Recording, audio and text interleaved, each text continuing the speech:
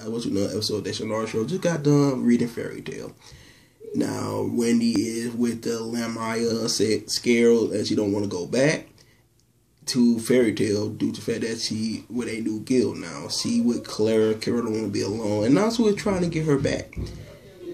It is pretty cool. We found out that Zuri is with the Master Council now, and he is away, which will lead to a war because these people kind of take old Lamar scale due to the fact that Zuri is not there. The lack of the Saint actually gave the people the motivation to attack them, because with the Saint there, they can't fuck with them whatsoever. So they ready to attack and be little cowards to attack them when they actually at their weak point.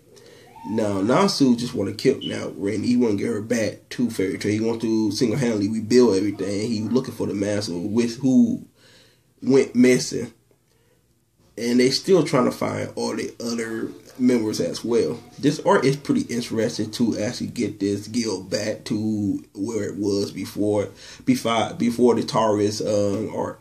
So hopefully they do restore Fairy Tail, but hopefully this shit do not carry on way too long.